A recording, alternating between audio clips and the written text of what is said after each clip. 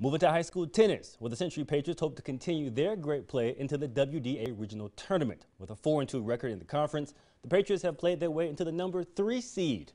Head coach Michael Caff knows that his team has outperformed their expectations, but they still have a lot of work to do for the all-important tournament. But still looking to improve, because my goal always is to, win the West Region and so forth. So goal is to take first. So that's my goal, is keep on improving, work on things we need to improve on, and get better every day. Century is set to face the Bismarck Demons on Thursday in the quarterfinals of the tournament on Thursday at 10 a.m. at Tom O'Leary Courts. I kind of want to